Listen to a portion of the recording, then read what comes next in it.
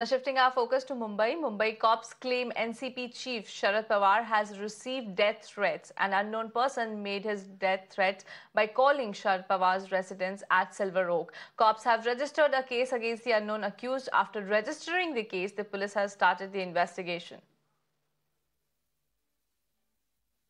It's important to note out here that, Sharad Pawar's office has written a letter, a complaint has officially formally been submitted to the Chief Commissioner of Police Mumbai, and after taking note of that, the Gamdevi police station, which is the nearest jurisdiction where Silver Oak, the residence of Sharad Pawar, comes, has taken cognizance of the entire matter and case has been registered, and accordingly, investigation has been initiated. In fact, threatening a call were received on the landline, and this is happening from past 1 week in the first week of December, and that's what is mentioned in the complaint and also mentioned in the non-cognizable offence that is registered at the police station. And what we are coming to know from the sources that the 10-digit mobile number has been tracked and the person is from Bihar, and already a team of Mumbai police has left to Bihar to get hold of him, and further investigation into the entire matter is going on.